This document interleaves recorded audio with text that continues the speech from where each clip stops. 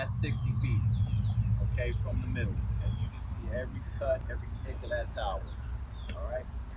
Video production instructor Ryan Watson collaborated with USF's new Access 3D lab on a project. By flying his drone, Watson took pictures of the Sulphur Springs Water Tower to make a 3D model.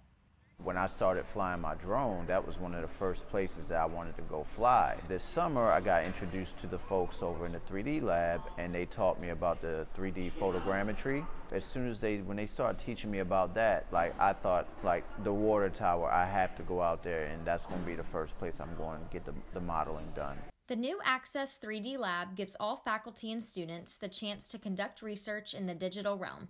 Director of the lab, Dr. Laura Harrison, created Access 3D to help educate non-specialists in archaeology. A research tool the lab provides is photogrammetry. Pictures are taken of an object and then stitched together by a computer software to create a 3D model. This is a really great tool for increasing public accessibility of certain parts of the landscape and the built environment, and also for facilitating future research.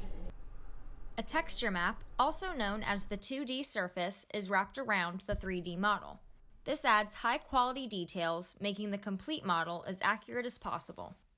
When she put it together, it was the detail was amazing. You could see every nick, every cut, all the rust, all of that stuff was there just from having taken so many pictures.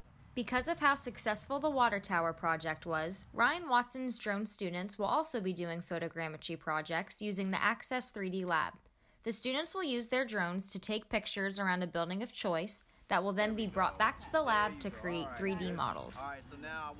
They will also be able to sit in and get a lecture from the folks in the lab about how to actually do it and what all they need to do while they're flying in order to achieve the details in that 3D model.